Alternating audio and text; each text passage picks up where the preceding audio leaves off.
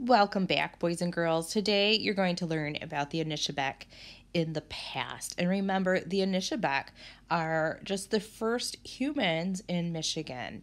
And they are actually the three fires. And remember, the three fires are made up of three different tribes that came together. So we are going to learn about the Anishinabek in the past as a whole. So these are things that all three of the three fires, all three of those tribes did. So let's look and take a look at how they were way back before any other humans were in Michigan. So where does the history of people in Michigan begin? Well, I want you to think, if you've ever been someplace that talks about the past, you might have heard that people came to Michigan to work in factories, and that's true. And some people still work in factories today. We have many factories, especially car plants. Maybe one of your parents even work in one of those factories. Also, when they came to Michigan, people built log cabins. Some of the settlers built log cabins to live here because we have lots of trees. So that was what they used to build their homes. However, if we want to talk about the Anishinabek, we need to go back much further in time, long before there were factories, long before there were log cabins in Michigan. The Anishinabek are some of the very first people to have lived in Michigan. They lived in Michigan since time immemorial. That means way before anyone else came to Michigan. Before there were roads, before there were houses, before anything. The forests and waterways of Michigan have always been very important to the Anishinabek.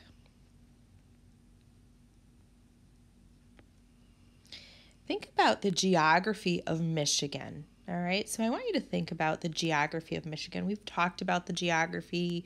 What do we have in Michigan as far as our land goes? We have a lot of what? We have water, a lot of lakes and rivers. We're surrounded by lakes, a lot of woods. What else do we have? So think about it. We have our waterways. We have our landforms, our climate, plants, and animals. Pause the video and I want you to think about what examples you can think of that our state of Michigan has as far as any of these things go. Yeah, did you think of maybe deer and rabbit? Some of the plants maybe are white pine. Our climate is warm in the summer and cold in the winter. Our landforms, we have many hills that were carved out by glaciers, many lakes and rivers. Think about all of that. That impacts the culture or how we live, right? It impacts our food, our clothing, our homes, our transportation, and our knowledge. So think about Michigan as a whole. Our clothing, we wear shorts in the summer and we wear very warm clothes in the winter because it's cold. Our homes are built so we can open windows and cool them off in the summertime, but then close it back up and heat it in the winter because we get cold. So all of these things impact the culture that we have now, and they definitely impacted the culture and the way that the Native Americans lived long ago. So here are some questions we're going to think of. So if you have this sheet, you can pause and answer these right now, and then we will check them together. If you don't have the sheet, that's okay. You're going to answer them in your head as we go. I have some slides with these questions on it. So the first question is, what kind of transportation do you think the Anishinabek used to travel through the Great Lake region? Put your answer on your investigation sheet if you have it. So what kind of transportation do you think they used? Do you think they used cars, horses, or canoes?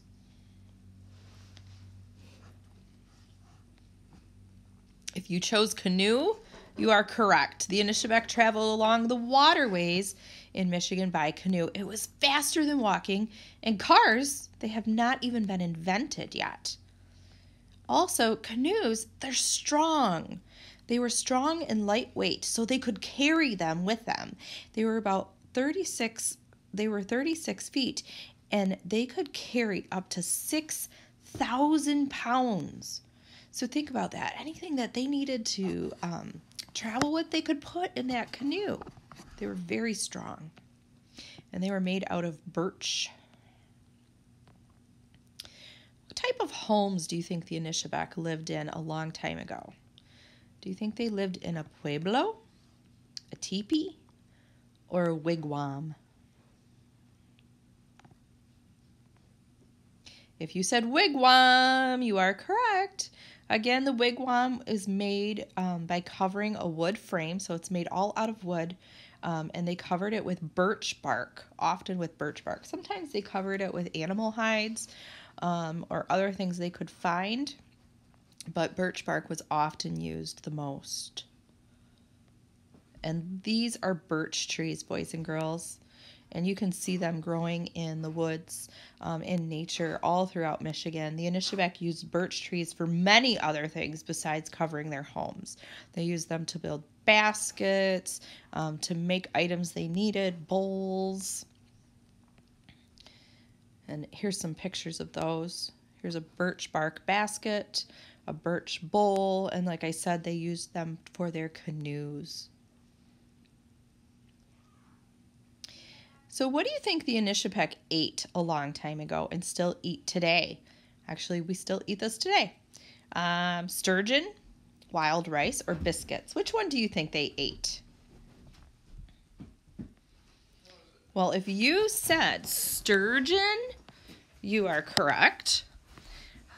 Sturgeon have been one of the most important fish in the Anishinabek culture, and they actually call it the Anishinabek, and they liked these sturgeon. They called them the chief fish, or the grandfather of all fish, because they saw this fish as the leader of the fish and the oldest as well as the largest. So you can find sturgeon in our Great Lakes around Michigan. They also ate, there were two right answers, wild rice. Wild rice has been known to the Anishinabek as manumin, which means good berry, and it's still an important food source. Wild rice was grown in water, so the Anishinabek used canoes to harvest the rice in the fall. The Anishinabek moved seasonally to different locations based on the activities they were doing. So they would take their wigwams and they would take the bark off. They were kind of like tents. Sometimes they would leave the poles and they would come back to them. So they would actually move in the seasons depending on what they needed to do. So think about it. If you have this sheet, you can put your number right in the little circle. Some of the things they needed to do was collect sap from maple trees to make syrup, harvest wild rice, grow beans, squash, and corn, and then they trapped animals, and one thing they really trapped was beaver for their for many reasons. So if you think they did those things in the fall, winter, spring, or summer, you can put 1, 2, 3, 4 in that circle. If you don't have the sheet, that's okay, because the questions are on my next slide. So in the springtime, they actually moved to what they called their sugar camps, and they collected sap from maple trees and made maple syrup and sugar. Some moved to their garden sites because they had to plant seeds in the spring to get their gardens ready. And then here is an example of a woman who is making maple syrup. And see, she taps these trees, puts the little like straw in there, and then the sap drips into these baskets. And then she puts them in these containers, and it's over a fire, and they boil it down until they get syrup. It takes a lot of sap, a lot. So she would not just have one tree tapped. She would have as many trees in that area tapped as she could. In the summertime, the Anishinabek returned to their summer villages and they tended their crops like corn, beans, and squash. So they made sure their gardens and their farms were well cared for all summer long. And then they would harvest those. And some of the things like berries actually could be harvested in the summer. So they would harvest those berries to eat, but they would also dry them. Have you ever had dried fruit? It's like dehydrated fruit.